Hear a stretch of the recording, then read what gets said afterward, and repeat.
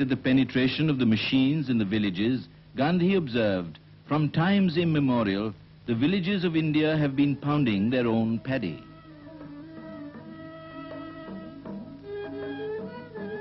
Unpolished rice and hand-ground whole wheat flour, apart from being nutritious, also provide employment in the rural areas.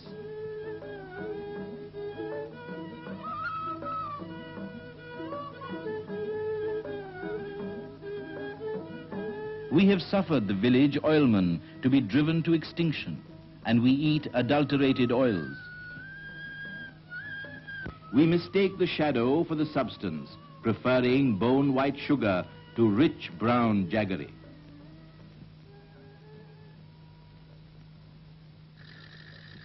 His plea was that mechanization is good where hands are too few, but an evil where there are more hands than are required for the work, as is the case in India.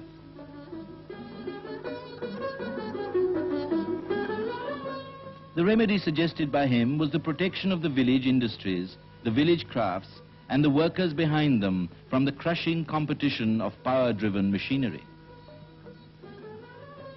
Gandhi believed that if the village perishes, India will perish. Being convinced that the real India dwelt in her villages, Gandhi tramped to Segaon, later called